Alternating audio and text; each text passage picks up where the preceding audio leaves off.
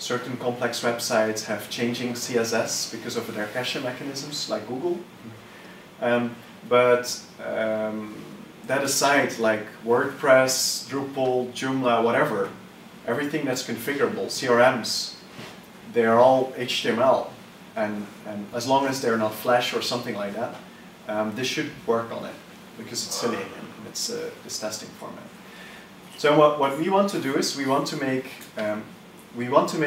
something like GitHub for tutorials, but for like the whole wide internet, for any kind of configurable space, meaning, I don't know, rack space. If you want to like get a hosting account and then put a Drupal site on it and then configure it, you could do that, we believe, with that. So what we want to do is make this database of open and free tutorials that anybody can contribute to and take benefit from, with the very same business model as GitHub has, where you have closed accounts and those you have to pay for, right? So as long as you work in the open, contributing back to the community, you get it for free.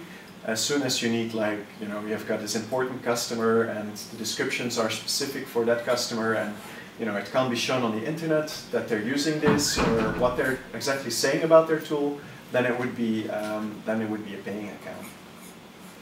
So and to be able to go there, like, because what I'm doing right now is I'm gathering support for this because I think this is very exciting. I've been thinking a lot about documentation, and this, like, every person I tell this about gets really excited, and they start thinking like, oh, I could do this and this and this with it. I could like create links in the documentation that point to a specific form on a certain page, like right away there, kind of like jump starting into certain things.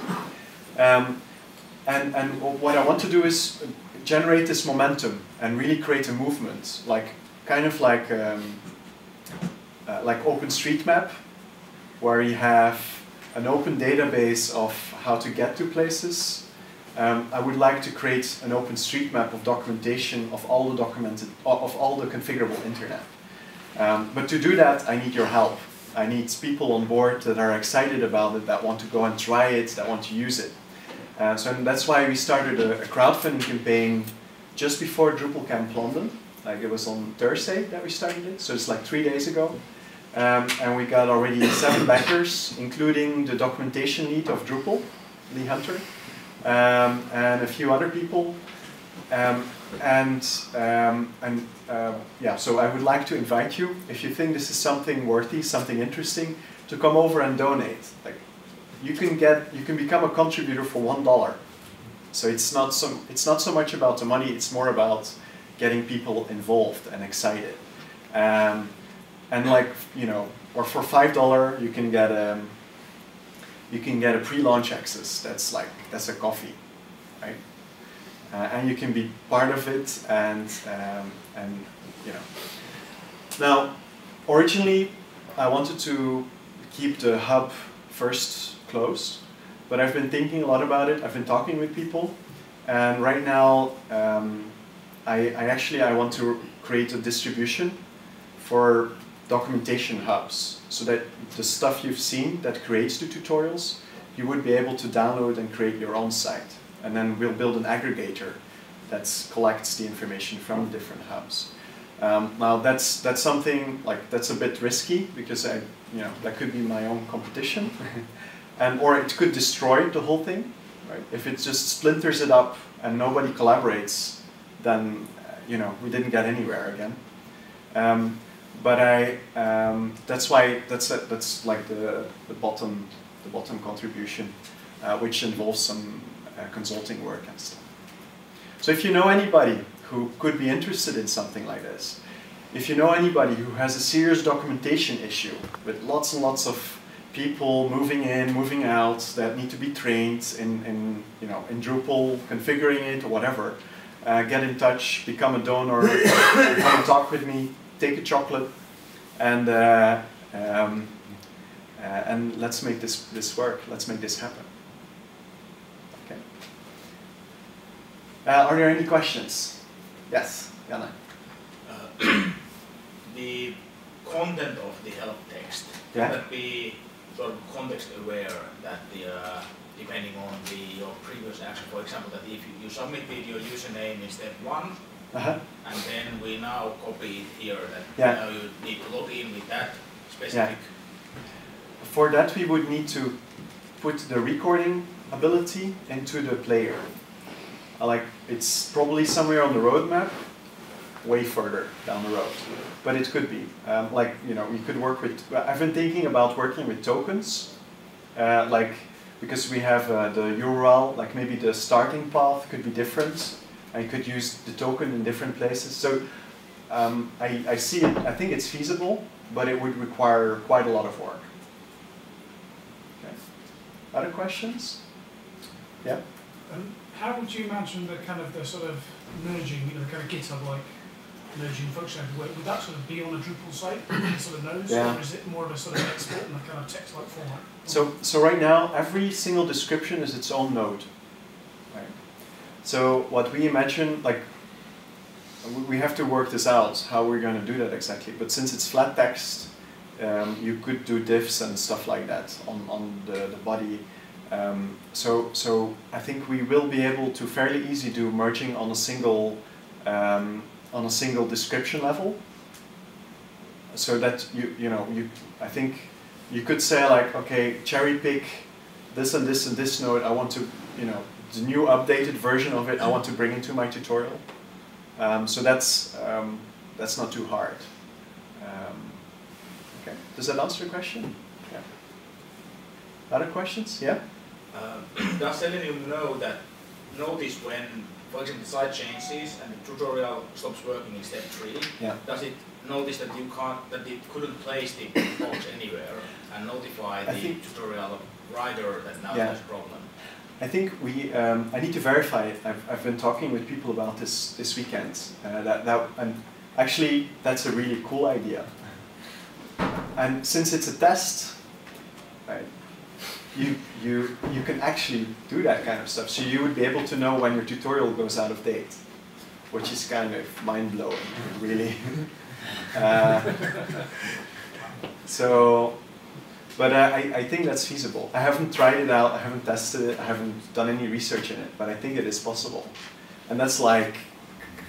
So you could do regression tests over a whole site. On your documentation. Yeah, exactly. So there were yeah. On that note, when Selenium fails, it does give you an error message. So if you can find some way capturing Selenium callbacks, you'll be able to generate an email from that and send it off. So probably like right now we don't run Selenium actually on your site, right? So we have our own, like, because we don't do the full Selenium thing, and Selenium is this huge monster that's fairly complex to get into, and we have to investigate that.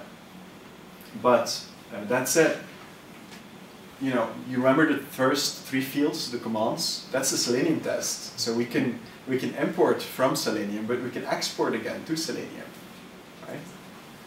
So we could create tests for all your tutorials and then run those and verify that it's still working using just normal Selenium tools. Yeah. First of all, amazing.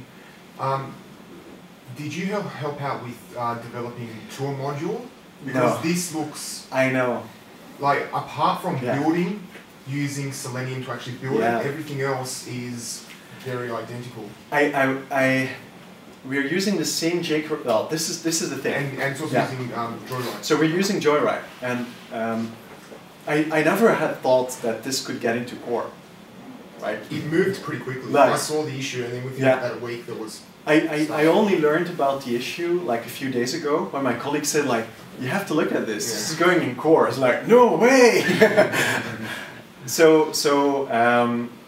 And we're going to look like, but this is like a few days ago that I learned that. And I've already told my colleagues that we need to look at how we could contribute to core so that maybe it could do more. I don't know if we'll be able to get the Selenium part in, but at least we should be able to export tutorials that can run on Drupal 8 core, right? YAML files, it can't be very hard.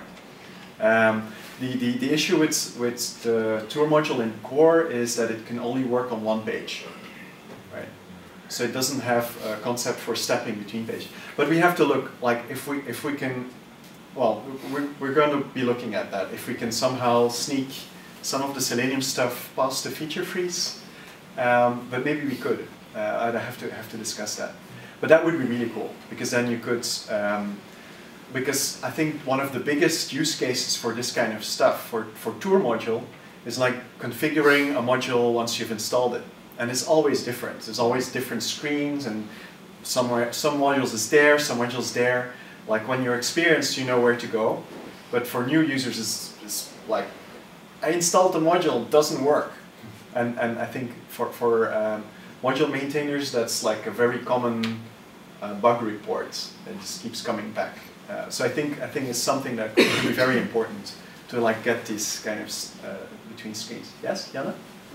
Would that, on the other hand, lead to the situation like with GPS that then you don't actually know where to go without the system? Probably yes, but do you care?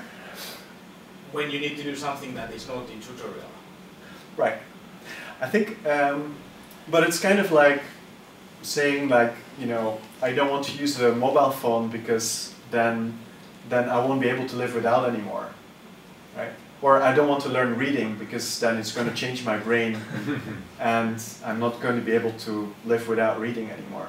I think this could be a technology that makes our life better for as developers and makes a really amazing tool set available for the wider population who are not right now not able to use it. I think I was just addressing that point, if I may. Yeah.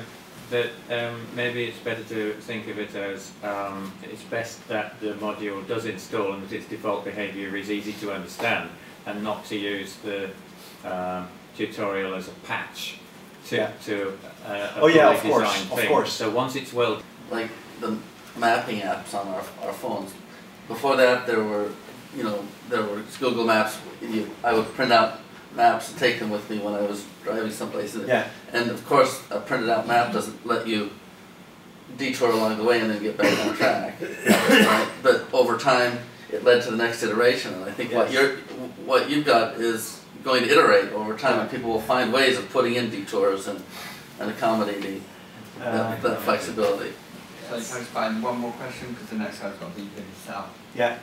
But plus, as somebody who's doing documentation, we're going to do the documentation anyway. It's just a question on whether your modules will make it easier and therefore you will have better documentation faster. Yeah. I think to have a final closing mind-blowing idea that I want to put out there. Like, before we had maps, right?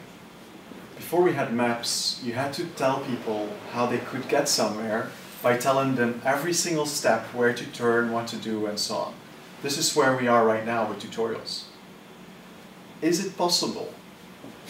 Is it possible to create for the configurable internet, which is this n-dimensional space, right? Like the Earth is a flat space, you could say. You know, on the surface of the Earth, you have a flat space, two-dimensional grid. Is it possible to create an n-dimensional grid that maps every possible configuration option on the internet, on your individual site? So that you could say, I want my site, I want to go there. You know, like when you go to Japan, if you don't have a GPS, you're lost. There's nothing to do about it. With your GPS, you just say, I want to go there, and it's just, okay, there's a road here that goes there, and then there, and it just drives you through all the roads that get there. Would it be possible to create a map of this crazy n-dimensional space so that you could go anywhere from anywhere, and you wouldn't have to, nobody would have to explain the full road to get there? Think about that. And thank you very much.